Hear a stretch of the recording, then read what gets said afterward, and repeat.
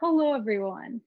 With the coronavirus currently revealing extreme holes within our current systems of operations, our world has the opportunity to learn from this situation and take on innovative and ethical practices for the betterment of the planet and its people. That's why Orlando Zero Hour has taken this as an opportunity to launch an educational campaign, Project Reuse and Reduce, which strives to teach Orlandoans on four sustainable topics that they can target and work to contribute to. Today, I'm joined on a fast fashion panel with Nathalia J. Mag, Laura Jones, Joelle Firzli, and Stacey Oliver to talk about fast fashion. And I want to first define what fast fashion is for the purpose of this panel. Fast fashion is described to be inexpensive designs that move quickly from the catwalk to stores to meet new trends. Impacts of fast fashion include air and water pollution and labor exploitation. For this first question, I will give panelists 2 to 3 minutes to answer what immediate reforms need to be made within the fashion industry.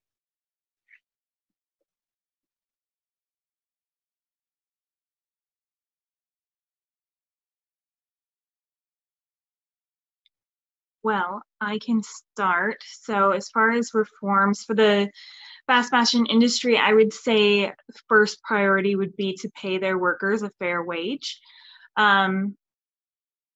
In doing that, I think it would cause these businesses to have to change other aspects of their business model, which would in turn lead to a more sustainable business. So for instance, if they started out paying their workers a fair wage, they likely wouldn't have the budget to create so much overproduction of garments, so they wouldn't have a lot of excess inventory that is often wasted.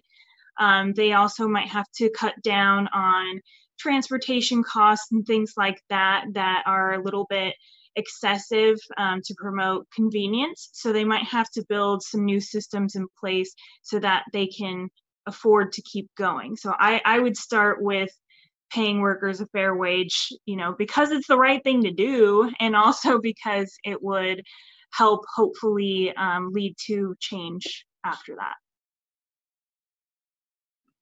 So I would totally agree with what Stacey had just said. And to add on that, there is a big initiative that happened during COVID, because after COVID and the closure of businesses and factories and even countries, more than 1,000 garment factories were closed in Bangladesh, and they reported canceled orders that are worth $3.17 billion in export sales from big company, which affected approximately 2.4 million workers, garment workers. So after that, and they Remade, which is an NGO focused on labor work, put out an initiative called Pay Up that is pushing those big companies and urging the international brand and retailers to pay and honor their commitment to those garment workers or in garment factory, because production was already made. So I totally agree that it's an ongoing, issue that we have in the fashion industry that took another big toll after COVID. And what I heard is, as an update, is that 13 big brands, and when I'm talking about big brands, it's Target, it's H&M, it's C&A, Primark, that actually accepted now to pay a value of $7.5 billion to the garment workers in Bangladesh. And I would add to that, in addition to the very crucial reform of looking after workers and paying workers fairly, both locally and abroad, fashion companies really need more robust and transparent systems of measuring their carbon output and their greenhouse gas emissions. Right now, it's very rare for a fashion brand to have a grasp of what their emissions are. And this is, to my knowledge, not regulated in any way.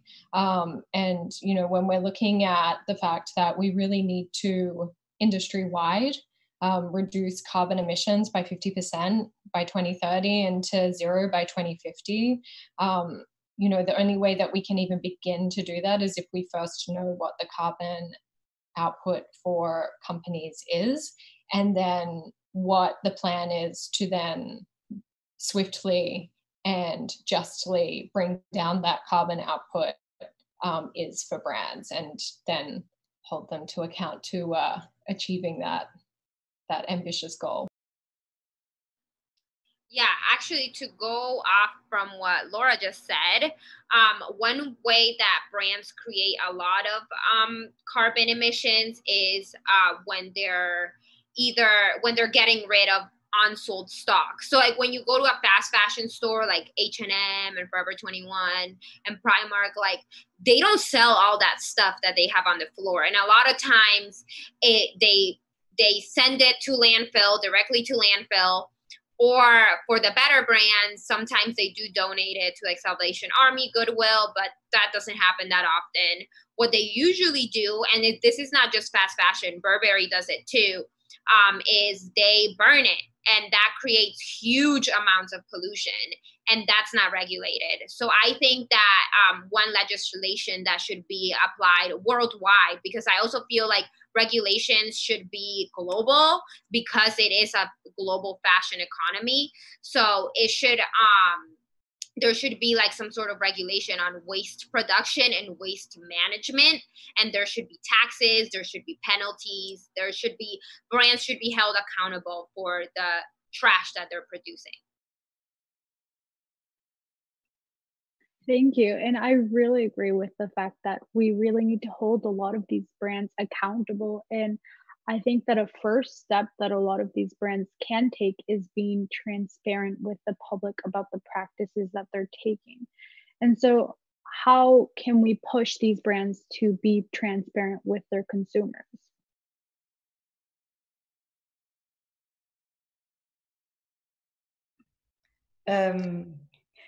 I think that, I mean, it's important to consider the fashion industry, which is a $1.4 trillion industry, is not considered one of those, you know, important industries still, you know, compared to oil and gas and all of that. So I think that's already one big thing that government should take into consideration. Now, yes, you know, brands need to also undermine, they need to acknowledge that, you know, and brands and government, that they have done something wrong, that they cannot continue to use the same model that they have been using that is not sustainable today in our planet using all those resources. So I think like one way to look at it is really to look at, you know, to stop thinking that fashion equals profit, and think always about maximizing profit without, you know, looking at all the impact and what they have been doing. So I do think that it's easy to say that we are transparent. You know, a brand can put out a report. We don't know exactly what's on that report. So, you know, yes, we can push brands to be transparent, but there is also a better way to do it. And I think the better way to do it is to kind of maybe put together a standardized regulation. You know, we have like 500 certification out there. Each one of them is different. Each one of them has a different set of rules. And, you know, so we can say, okay, we believe in that, but, you know, that doesn't work. And obviously each country, you know, have different set of rules. So I think one way to do it is really looking at a universal definition for transparency. So redefining it, get a set of standardized regulation and kind of standardized index of how to rate transparency.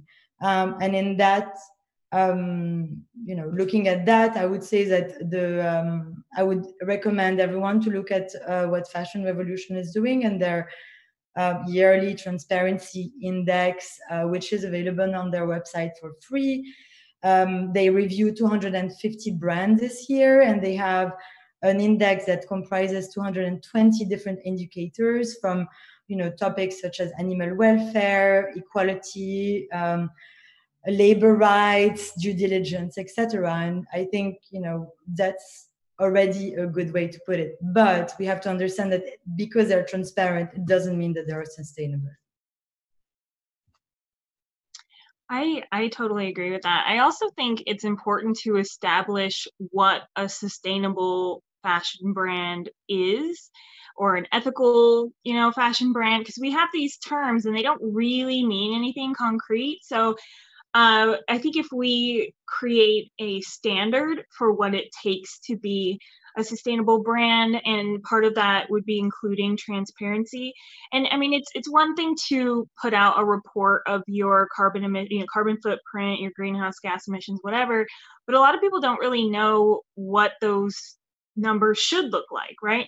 So if we were to take, let's say, one of the fashion conglomerates like Kering Company, right, which they are the owners of like Volcom and Gucci and Stella McCartney, big powerhouse players in the fashion game. And if they were to set a standard of, what a sustainable, if you're going to call yourself sustainable or whatever, what that means in terms of numbers, that would set an example for other brands to live up to, right? And I feel like if we can help that kind of go viral, I guess, in a way, it might take off. I had a professor once who used to talk about click moments, which is basically like short moments where exponential growth can be had. So like, for instance, we had the whole Harvey Weinstein, whatever, which spawned the Me Too movement, which has created this big click moment for women's rights. And then we recently had the George Floyd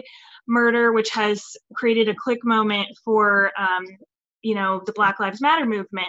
So, I mean, we need to make sustainable fashion have a click moment, right? And if we got these powerhouse brands on board to create a standard, it would kind of retroactively call out some of these brands who aren't living up to that standard. And I think exponential growth could then be made as they try to keep up with the Joneses, in a way, to try to make sure that they aren't seen in a negative light. So I think that would be a great way to create kind of quick, rapid change.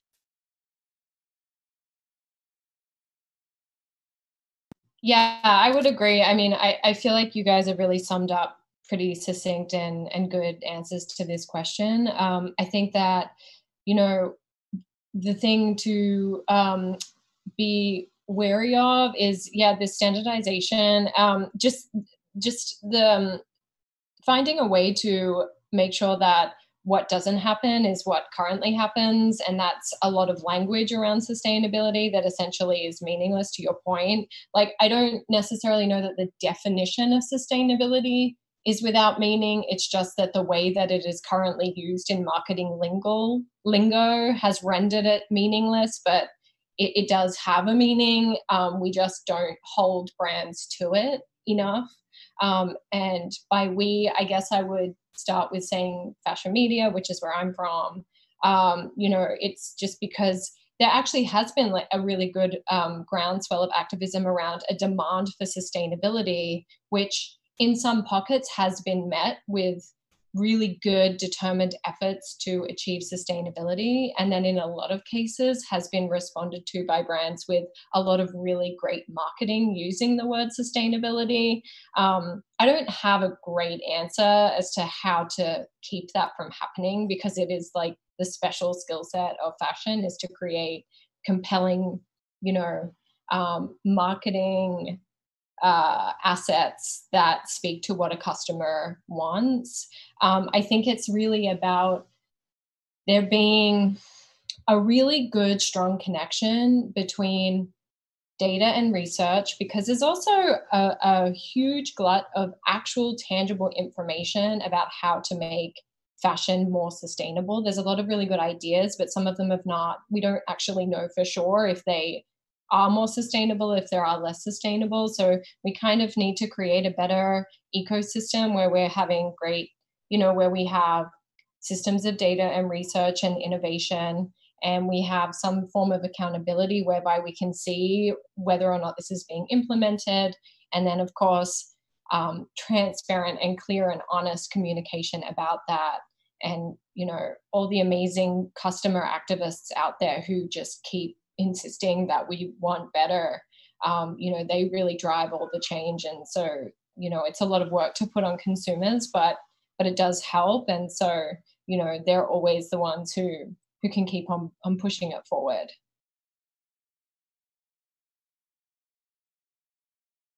Yeah, I agree with everything everyone said. I think that transparency is like the first step. And I think it's like the bare minimum that like all brands can do. So I think a way that we can incentivize them to do it is like as consumers asking questions. So like emailing your favorite brands and being like, hey, I want to know where you made this. I want to know what it's made of. I want to know if whoever made it was paid a fair wage. And really, or like even asking these questions on social media, like putting brands on the spot. I think as consumers, that could really help push forward the sustainability and fashion agenda, because I mean, brands don't want to be looking like they're using slave labor. And if they are, they're going to be like scared that they're going to be found out. So I think just asking questions, it's a good start. Lorena, can I add one last thing before we move on? So there is also that, and Laura, you made that good point, is that nothing is easy. There is a challenge that we are also an industry that is working with a lot of smaller third, fourth parties in Southeast Asia, in Africa, in Latin America. So how do we know that those people are being paid? How do we know that? So all of that is, you know, makes it even harder. And I worked in Vietnam for 3 years, and believe me, I saw things that I would never have imagined seeing. And, you know, that's how actually I made my shift. And I think that, you know, that research point where brands, when it's so easy to say, yes, I did this and I did that, but some brands have so many suppliers, you know, that we can't be sure of, you know, of anything without like, keep on questioning, so it's not something that can happen in 2 seconds. I think the answer is yes, it's good to have that standard, it's good to have that rating, it's good to know who's doing better than the other, but ultimately, you know, to get to 100% transparency is going to take ages, or we have to push back production, you know, to a more localized production, which is, you know, also a question of profits and lowering profits. You guys brought up a lot of great points regarding, you know, like click moments. So like, how can we see like some sort of exponential growth within the industry? And then even just discussing that this isn't a change that'll happen overnight. And a point that Laura brought up that was really valuable was the fact that the fashion industry many times does take marketing standards that are incentivized towards the consumer. And so with that regard, I definitely want to introduce the audience to the term color washing. Sustainable Fashion Matters defines color washing as an umbrella term in which brands take they market themselves as taking ethical practices and standards into their production without actually following through. So this is where terms such as greenwashing, where brands may coin themselves as sustainable or ethical while still causing irreversible damage to the environment, or rainbow washing or even brown washing comes into place. And so my next question is really, how do we combat color washing and recognize those standards that some brands are taking?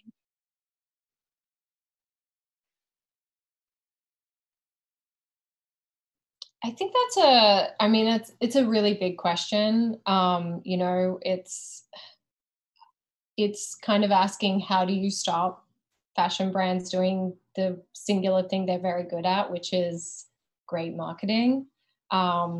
So having kind of worked in them as a stylist and many marketing campaigns, you know, it's not an easy thing to do, but I think this is where education just becomes a really crucial component. I mean, I'm wary to sort of constantly, I'm wary to put everything always on the consumers. You know, again, like it's always just kind of like all these pieces have to come together, which is, you know, there needs to be better regulation or of some description. I don't know what that would look like, of misleading campaigns and giving consumers misinformation, no matter what it is. Obviously, if it comes to kind of, for some things that's more difficult to apply than in others. But, you know, I think that pressure campaigns to have that regulation sort of put into place is helpful, in addition to education. I think, you know, I think at a point, if consumers start to feel really overwhelmed, like, because it's kind of crazy for a consumer to be like, I have to know your carbon footprint, I have to know if you have true diversity. Like that's an insane amount of work to put on consumers, for the mere fact that for some reason companies just have no accountability and can do whatever they want.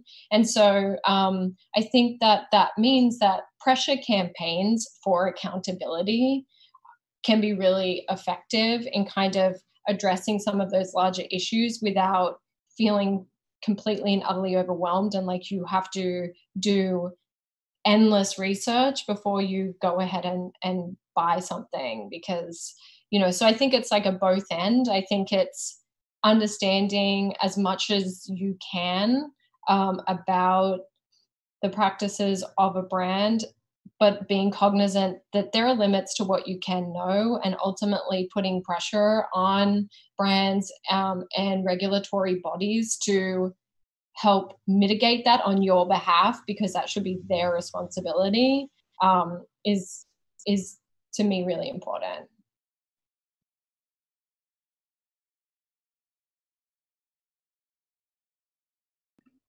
I agree. I think education is the key, and I agree with everything that you said. And just to add on education is today actually sustainability, I don't even know how they call it. And so designers are required to take classes in sustainability and in, textile. That is, they learn much more about the textile, they learn much more about sustainability. I think academia is pushing for fashion to be also, the history of fashion to be learned outside of the Western kind of like what we learn fashion. I studied fashion and it was mostly Western fashion. I had to look for my to read my own books to learn more about, I'm from the Middle East. Fashion started in Egypt, so in Africa. The first dress came from Egypt, not from, it did not start with Marie Antoinette, who was the first fashionista, but still, so I think that that idea that education at home, at work, at university, this is kind of like the base for everything. And today designers know much more than, what we learned back when I was in university. So I think that's a big key to how to, it's a key to how to better understand. And I think that consumers are much more aware today that, that brands can talk and talk and talk, and then they don't see any long-term commitment. It's mostly short-term solutions, but we want to see more long-term commitment. And, we talk a lot about like big brands like LVMH, like Kering, and big groups talking about professional development. So taking classes in, diversity, inclusion, sustainability, environment, like climate change. And so I just hope that it's not a trend anymore. Fashion tends to also be very much dependent on change. Fashion is all about change. It changes fast and quickly, and we're just asking it to slow down a little bit and just to take the time and breathe and maybe just respect a bit more, the environment and the people that work in that industry.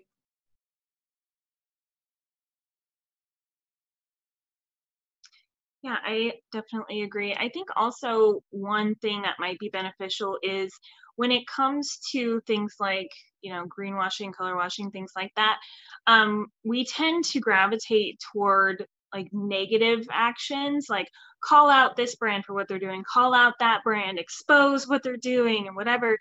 And we don't have a lot of positive actions that we do. So I would also suggest helping brands to set the good example and making that example the norm, and like pushing for it to be the norm. And the way we can do that is when we see brands that are stepping up and showing their work, which I think is the biggest component, I guess, of setting the good example, is showing what you're doing.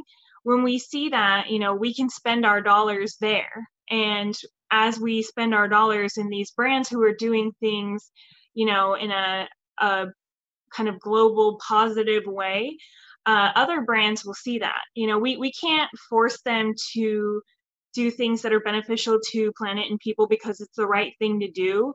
That should be enough, but it isn't.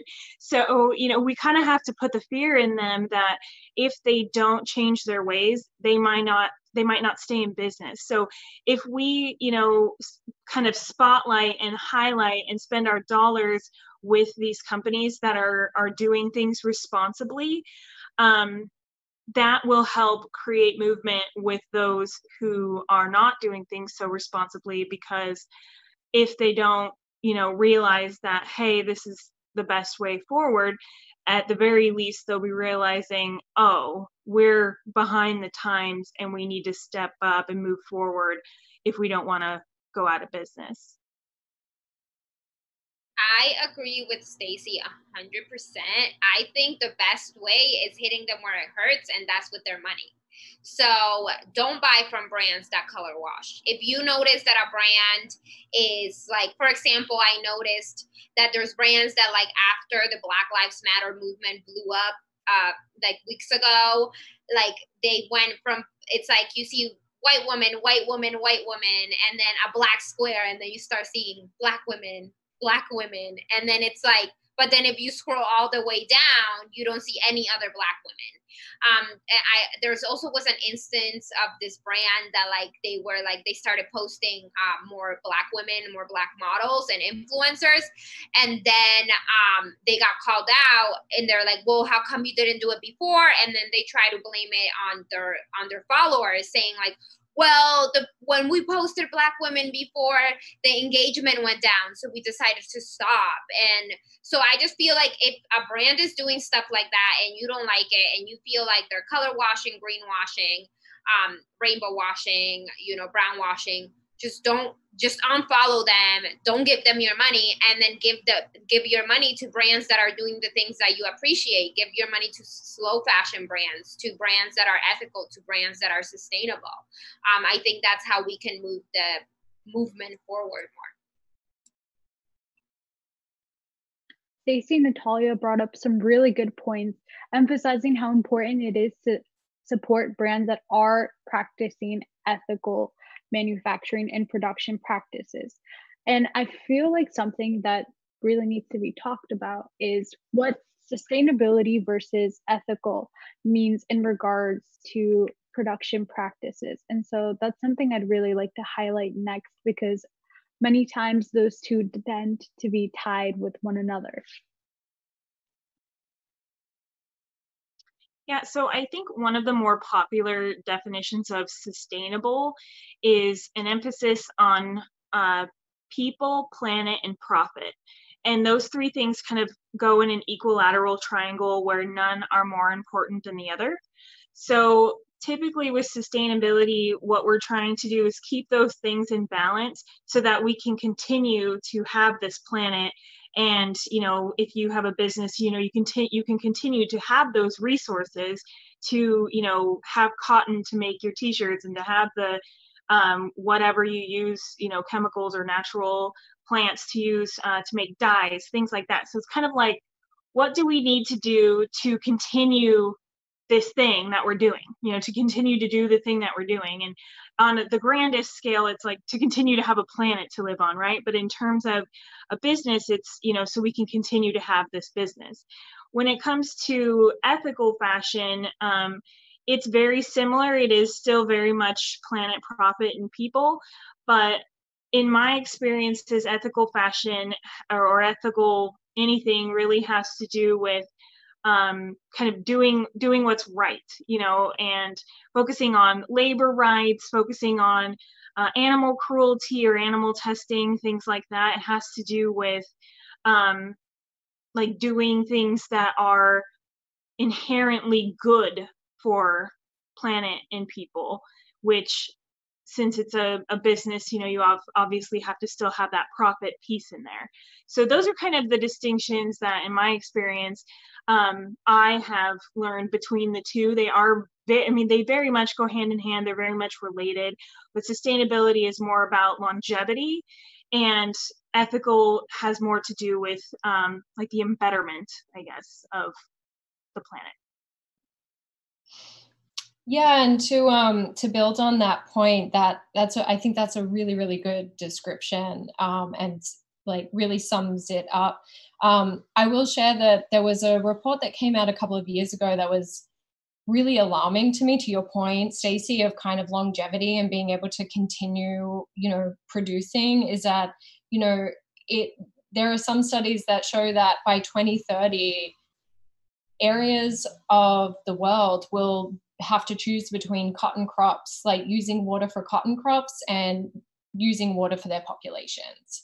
Like as the planet becomes hotter, you know, we become resource strapped. And at the same time, our population becomes more dense. So that sustainability element comes down to keeping the carbon emissions that we have to as low as we possibly can, ideally, you know, and the level of warming that we have below 1.5 degrees Celsius, so that it is sustainable, that we can continue to farm where we currently farm, to live where we currently live, to have the water that we need, to have the food that we need, and not to suddenly have this fight for resources that will happen on a hotter planet.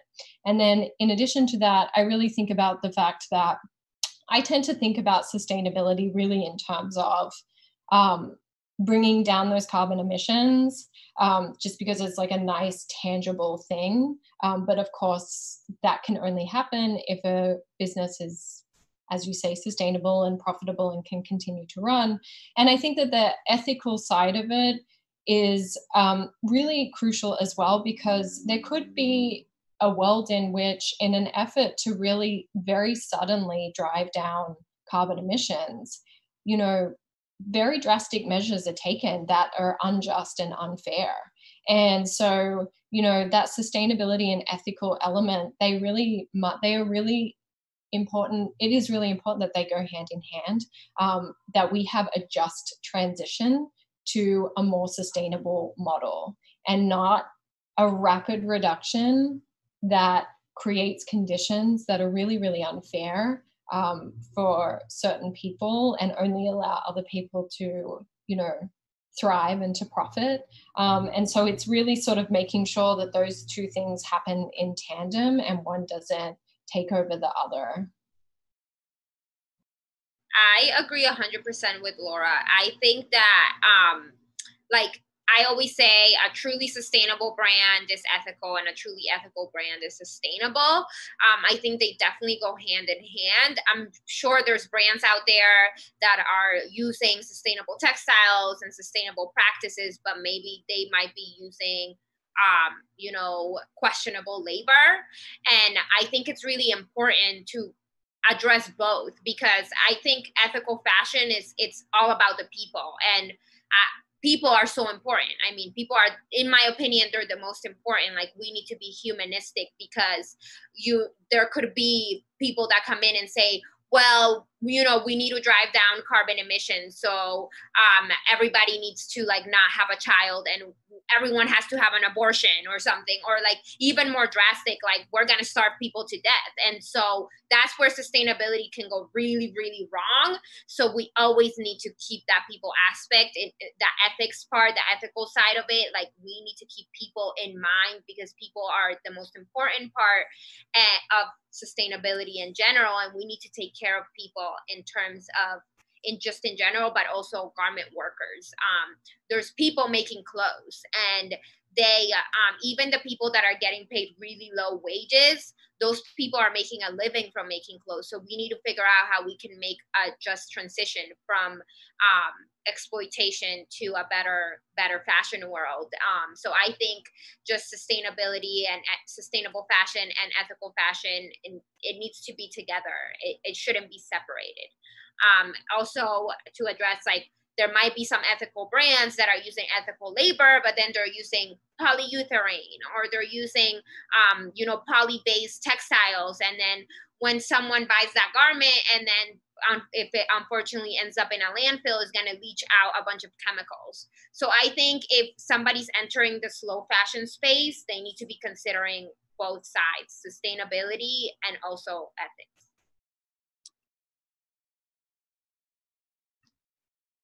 I what I can add is basically to have a visual. It's ethical fashion, eco-friendly fashion are like part of the bigger circle that is sustainability. That's it. I wouldn't say that every ethical fashion company is sustainable, because I think that sustainability is mainly a mindset that takes time to achieve, that it's connected and interconnected with other, it's not only about one thing that is happening in one place, it's whatever happens after that. So to add on all those great ideas and those great points that all the panelists talked about, is I would just add about like what happens after a garment is sold is also part of that whole process. It's not, it's not only about producing and selling, or, growing, producing, selling, and just everything stops there. I think whatever happens in the long run of what we call recycling and upcycling is also a very, very important point in both, in both definition. Any designer should be able to today produce with either an upcycled or recycled fabric, or to produce with a fabric that is that will be able to disintegrate. So all the new fabrics that are on the market today, like tencel or modal, that are made up of trees. So there is, I think it's this whole idea of looking at the industry as, not only the industry, the consumer, and everything else as one big, family that will work together toward what we call sustainability or sustainable fashion. It's the whole process of looking at every step of the life cycle of a piece of clothing. I actually had a question for Nathalia. She was explaining like how a fabric causes damage as it ends up in a landfill. And I was wondering if you could elaborate on some other fabrics that people aren't really aware about on what environmental damage they exert.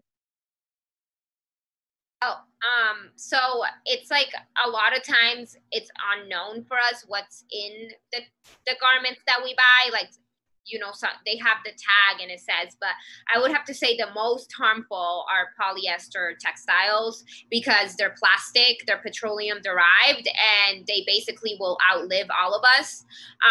Polyester was invented in the 70s, so we still don't know how long it will exist for. So definitely stay away from poly textiles. And just like, it's also the dyes that are used in textiles that produce a lot of the environmental harm when they end up in a landfill. And that is the part that's unknown. Like, you don't get in a label like this was dyed with blah, blah, blah, or whatever it was. There is a lot of awesome brands out there and manufacturers that are adopting a closed loop system for dyeing, which means that that water that they're using to dye those textiles is not going to end up in a river. But then there's the whole other side of it that it's like they're still using a chemical dye, and then we're going to put it on our bodies. And our skin is our biggest organ, and it absorbs everything we put on it, even the dyes of the textiles we wear. So, I mean, just from the top of my head, anything that's faux leather. As ethical fashion, we love vegan leather, but not all vegan leather is created equal. Piñatex is probably one of the better ones because it's made out of pineapples, and there's mushroom leather that's coming out too. There's a lot of innovations in vegan leather, but if it's polyurethane, that's plastic. It's petroleum derived. So anything that has like poly in it, stay away from it. And I would just say buy or not necessarily organic, but natural textiles like linen, cotton, even though cotton is very problematic. And that's like a whole other conversation because it uses a lot of water and chemicals, and the people growing it and picking it oftentimes end up dying very young. So, but I guess in terms, then that's like, what's better? Cotton, poly, it's hard to say. I want to know if any of you other ladies have any textiles that are coming to mind that you're like bad. I'm thinking like maybe nylon could be really bad because that's another petroleum derived textile. But just anything that's like a petroleum derived textile, I feel like needs to be cut. I have like a love-hate relationship with recycled polyester. There's a lot of brands that are sustainable and ethical that are making clothing and like bathing suits, and usually it's activewear out of recycled polyester. I feel like it's still polyester. So even though I'm like, okay, I'm really happy you're trying to like save bottles from landfill, but yeah, I'm like, if it's poly, I don't want it. I agree. I just wanted to add, and I apologize if you guys can hear the noise from my neighbor who's remodeling his house, but I think it's really, really complicated to figure out like what's okay and what's not. As Nathalia was pointing out, it's really difficult, and not everybody is like us and kind of dedicates our lives to figuring this out. The other thing is that the technology is so new on these things that we're just not there yet, right? Like there's problems with everything. I mean, there's problems with bamboo textiles, which you would think like, what the heck is wrong with bamboo? But there's a whole lot of things. That's another panel again. So I would say if you are just, you know, a regular consumer and you're trying to do the right thing, but you don't have a lot of knowledge, invest in really high quality, like as high of quality as you can afford, and read the label, do what it says, and just take really good care of your stuff. Make sure that you're buying things that fit you perfectly so that you feel really good in them and want to wear them for a long time, and just wear the crap out of them. Like wear them until you can't wear them anymore. That's probably the best way right now to be the most I guess concerned consumer, since there are still so many problems with so many different types of textiles. Like, yes, anything that says poly, absolutely, I would 100% agree, try to avoid. But if you're like, well, it's cotton, but is it the good cotton? Is it the bad cotton? Like, I don't know. Don't worry so much about it. I would say worry about the quality and take really, really good care of your stuff, and then wear them until they're rags. That's probably a more digestible way to look at it. And don't throw them in the trash, please. Especially not poly. But on poly, the only thing is vintage. There's a lot of polyester in vintage because the 70s, like you said, were like the high, you know, it was poly and nylon were the stars of the 70s. But so you still find a lot of poly in vintage. The only thing that I would add is please don't wash it in the washing machine, your poly. Maybe wash it by hand or in one of those those bags, microplastic. The Guppy Friend. Yeah, the Guppy Friend, which I shall attribute if you need any. The Guppy Friend. and there is this magical little powder that will appear, and instead of putting it in the water, so if you love vintage, and the thing with poly is that we don't know how it's going to die and how long it's going to stay, but it's very, very, very it's a textile that will stay with you for a long time. So I would say if you buy vintage, just be careful how you wash your clothes also.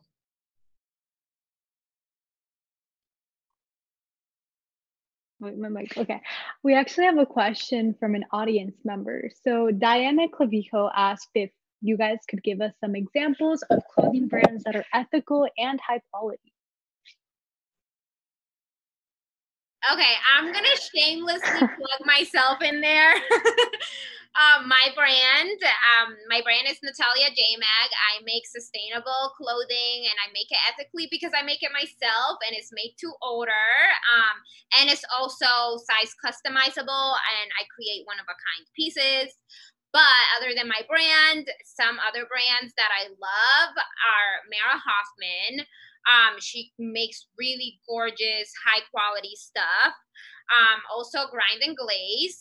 They make amazing, comfortable clothes. And then you can also check out Idle Woman, who is their sustainable fashion retailer. Yeah. I'll do the same. So I'm not a brand, but I only work with brands that are, I have a screening of 15 questions, not standardized regulation yet, but big screening. And in the US, I think the LA market is quite doing a good job. I found the West Coast market is doing a good job. I work with a brand called Backbeat Racks. I don't know if anyone knows that. I'm very happy with what I have. I've been working with them for a year and a half now. So I consume my own product before, just to make sure that I'm actually selling a good product.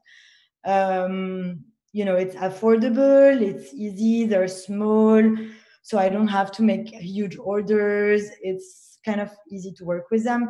And non-US Mexican brands are doing actually a very good job with upcycling material, with using mostly a lot of linen because it's a more tropical weather, small also cuts, so, and the beauty is that they take back the product if I don't sell them, which closes my own loop, and they can recycle their own product. So yeah.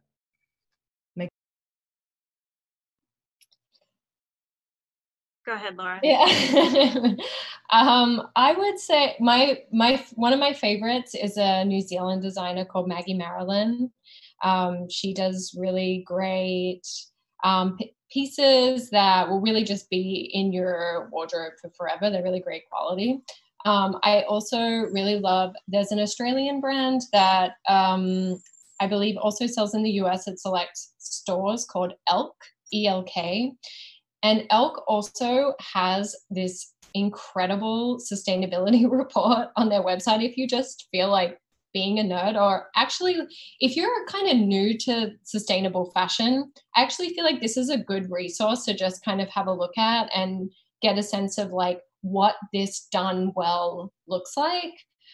So Elk is a really good one. And then of course Patagonia, they're not necessarily sustainable in the way that they make everything, but I really love the way that they are heavily involved in lobbying government, because essentially that is a very important piece of this puzzle that's going to move it forward. And they bake that into all of their messaging in a way, to my knowledge, is very genuine and authentic. And so I definitely love to spend some money at Patagonia if I'm on the market for something.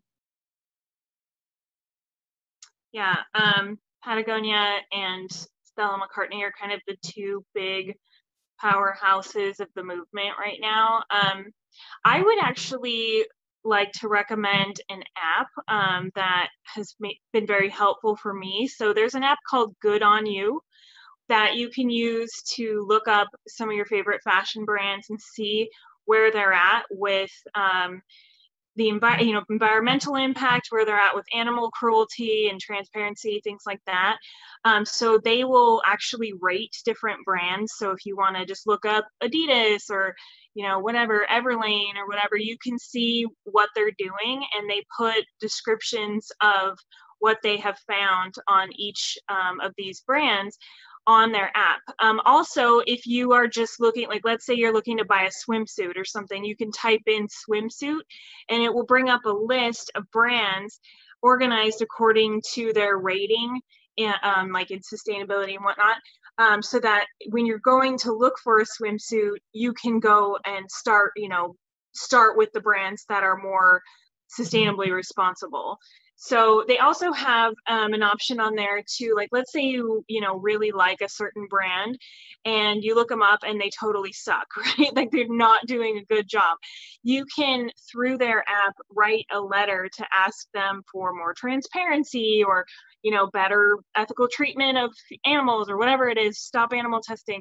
And they have templates on there too to make it really easy. So I would just say, there's so many out there. Amor Bear comes to mind, El Raleigh, Muda, like there's a bunch, Kowtow, but I would take a look on that app. It's a free app, and just start getting to know what brands are more sustainable and more responsible and which aren't. And anytime you're looking to buy something, check really quick on there, like, okay, I need, this, whatever, what are some good brands for that?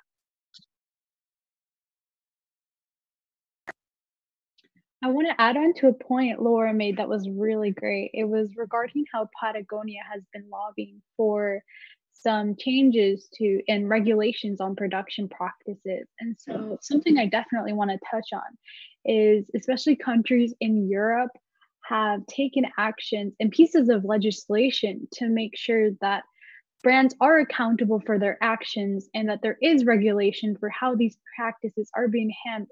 And so I think it'd be really great to touch on legislation, especially in the US, that can be taken and what roles consumers can have in demanding the same things.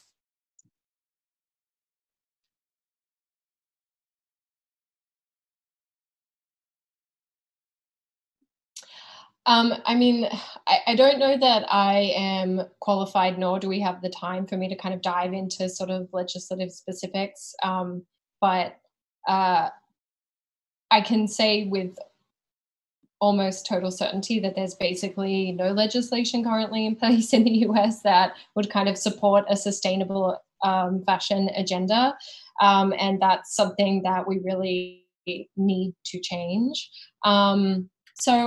And I think that to circle back to what I was saying earlier in the panel is that consumer, I hate the word consumer. It's so like people pressure, not consumer, because you're not consumers, you're citizens and people living like in this world, and like you buy clothing for joy and because it makes you happy and because it makes you feel good, and like not to consume, like, it is an expression of who you are. So people and citizens, like, we can lobby government endlessly and over and over and over and over and over and over and over again some more, and just keep demanding, a just transition to green energy. I think that, the thing that I would love to see is that sustainable fashion and all industries, again, as I said earlier, we really have to bring down all the carbon output. So it's almost like anytime you feel yourself getting really stuck in the minutia of kind of like what is and isn't sustainability, I highly recommend that you just pull out and just say, okay, what this means is that the bigger work to be done is that we just move away from fossil fuels, because that is going to make the biggest impact. And so, it's kind of like, if you want to continue to shop for joy, then lobby for a transition to green energy, and then you can, it's like, it's easier.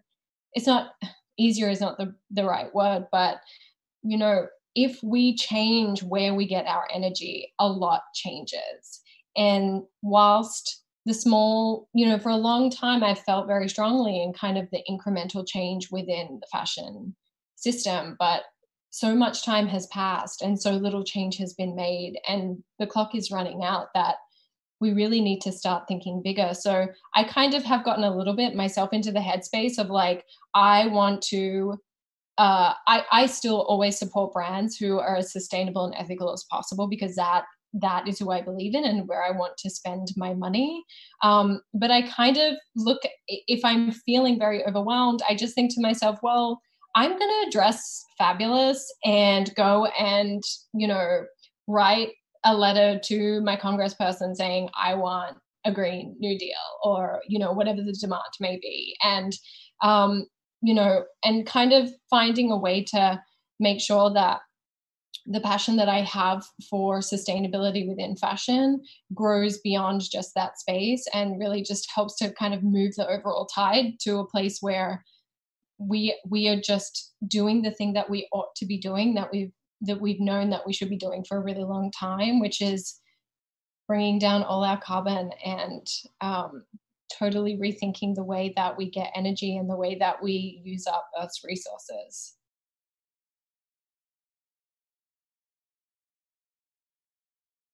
All I really have to say to this is just amen. Like, I really think that was nail on the head. Amen.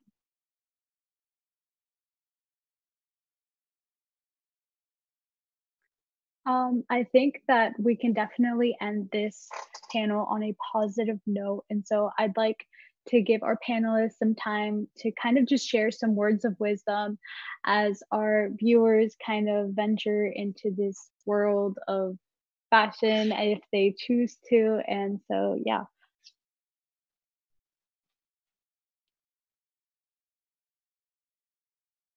Okay, I can go first. So, I mean, I think it's really important to take stock of what you already own. Like, the most sustainable garment you can ever get is the one you already have, the one that's already in your closet, in your possession. So just taking stock of what you own, seeing if there's things that you can upcycle. Upcycling is actually really easy. All you really need is a seam ripper and a pair of scissors, and you can turn a pair of jeans into shorts. You can turn a dress into a top. You can turn a long sleeve shirt into a short sleeve shirt. So just seeing what you can do with what you already own, and then like trying to figure out different ways to style what you already own. Another way that you can start to be more sustainable is by swapping clothes. You can swap with your friends, with your mom, if you guys are a similar size, or like your cousins, your family. You can have like host like a clothing swap party. Even though it's like with COVID, I don't know, maybe just do it with your family or your roommates for now. But clothing swapping, it's a great way to get started. Another great way to be like introduced into sustainable fashion is buying secondhand clothing, buying vintage clothing, shopping from like Poshmark or the Real. So just getting into secondhand and just like taking it easy, and like realize that like it's a journey. It's not like a destination. Like you just gotta go with the flow and try to learn as much as you can, and like just know that like as long as you're realizing that you have power with your dollar, and realizing that like you can make a difference with the brands that you give your money to, it's the most important first step. And just wearing what you already have. That's also really important. Wear what you already have. I agree. Adding on to what Nathalia said, I would say within that also learn about yourself and your personal style, because that will help you utilize the garments that you already own, and it'll help you be a better shopper too. So one of the things in my business, we have like this little line we say that are like trends are so last season. And what we mean by that is that, trends are essentially people telling us you need to wear this. And I think that's so passé, right? It's time to move beyond trends. So I hope for the fashion industry and for people, definitely, I like the point of people, not consumers, right? That we as people, as individuals, learn about ourselves and what we like to see on our bodies, like what silhouettes we like, what fabrics we like on our bodies, you know, what feels good, what doesn't feel good, what is right for our daily lives. You know, this is something that has really kind of helped, like that COVID has actually kind of helped us in, right? Is trends, like, who cares about trends when you're working from home and the only people that you see are the ones that you're living at home with? You know, like my dog doesn't care what I wear, you know, so curate your own personal style, be a participant in your own personal style. Don't let, you know, the Kardashians tell you what to wear. Don't let clothing brands tell you what to wear or what you're supposed to wear. You figure that out and you know, create your own style that you're proud of. And in doing that, you're going to want to continue to wear your garments. So, you know, for longer, which will help, you know, create a more sustainable world.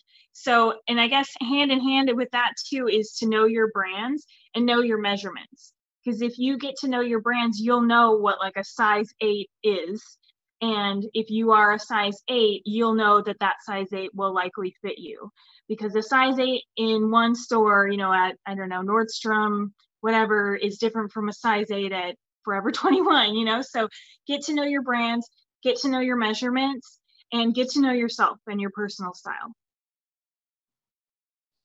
Yeah, I think that's such a good point. I unfortunately spent a decade being that person telling you what to wear, working in fashion magazines, and you know, to my point earlier, I mean, I can tell you that the same people who are kind of disseminating trends are also like slightly miserable being held to them.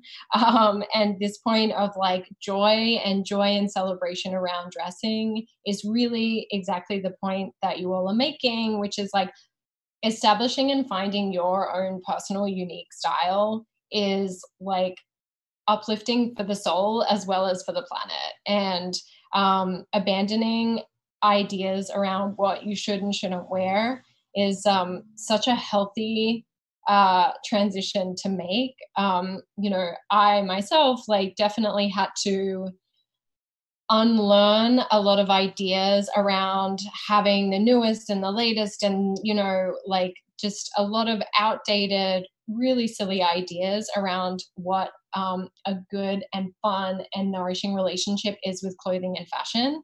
And having moved away from that, you know, it helps me to save money. It frees up my space to concentrate on other things like saving the planet. And it's just generally has been a very freeing, liberating experience. And I think that anyone who I know who has kind of done the same thing has said the same thing. I've never met anyone who's kind of been like, you know what, I really loved it when I was like switching trends every 2 weeks and just buying a bunch of junk. Like, I don't know anyone who feels that way. And so I do think that really, I mean, COVID is kind of the best time for this, right? Is to your point, go in your closet, play around with an outfit, wear it in your house for a day, see how it makes you feel, like see the difference, try something you haven't tried. Like, you know, there is an opportunity now to kind of do that and you know, and to do it without the pressure of having, you know, if you've like never upcycled before, without having to go out and feel strange or anything. You can really just like have a lot of fun in your home and, you know, do it like that. So I don't know, it can be a COVID mission to kind of like go in and play around with your wardrobe and your look and see how it goes for you.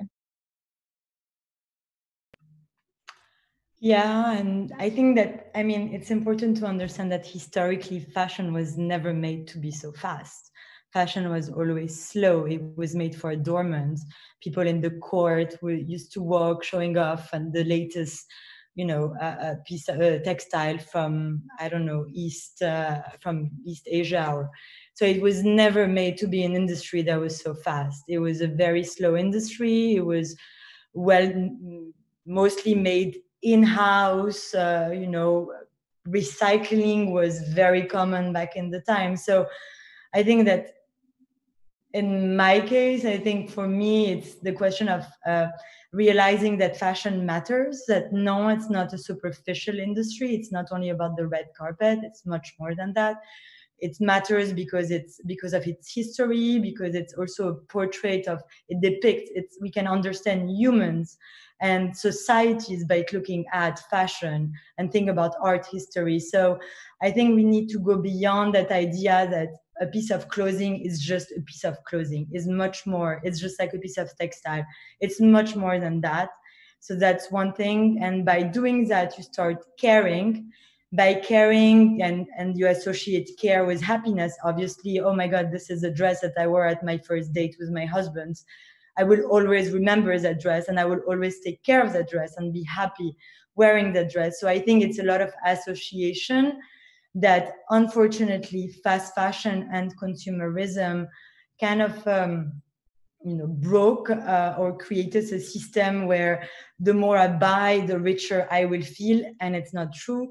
So it's going out of that mentality and going into the mentality of, I care for the clothes that I wear. I'm not only buying trends. I think we're living anyway. I think the fashion cycle is going back to 2 seasons. Gucci already took out the word trends and even the fashion show from their vocabulary. So there is a lot of change, and it's a question of, love your clothes, respect your clothes, respect the people who made your clothes, take care of them, and believe me, they will probably give you much more than what hopefully they're already giving you a lot. So